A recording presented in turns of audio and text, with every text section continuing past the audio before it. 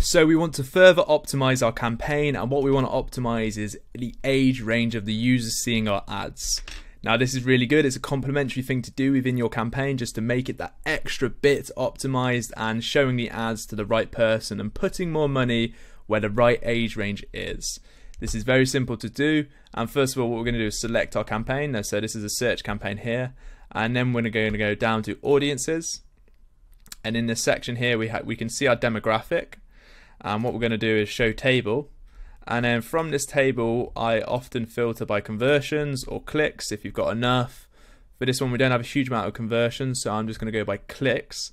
What we can see is it is segmented out per ad group, just bearing in mind. And what we can do here is we can see that we are getting a lot of clicks from unknown range for small track to higher there. We're also getting a lot of clicks for the age range of 50 to 65. And we're also getting a click-through rate of 20%, which is fantastic. So what I'm going to do there, even though we don't have any conversions, I'm going to slightly increase it just by 10%. And then for this one here, we have a conversion rate of 2.7% from one conversion now. So I'm only going to increase it slightly by 10%.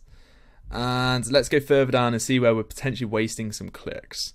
So for this age range here, we have a click-through rate of so yeah, overall we don't have a huge amount of data from this campaign itself, so I would recommend for you to allow more data into your campaign before making definitive decisions as to bid adjustments up and down.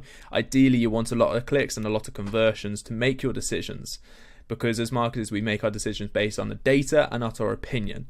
Okay, so for all I'm going to do for this to optimize this campaign is I'm literally just going to do 2 age groups. Well, one is unknown anyway, but I'm only going to increase it slightly and by 10%. Okay, so yeah, check this out for yourself, and I recommend you doing it in all your campaigns just to add that extra bit of optimization and make it a bit more efficient and cost effective to really maximize your budget. Okay, if you guys would like to connect with me on LinkedIn, feel free to reach out to me about any sort of Google ads or marketing related questions. I love to expand my connections and talk to you guys. Okay, thank you guys. I'll see you on the next one.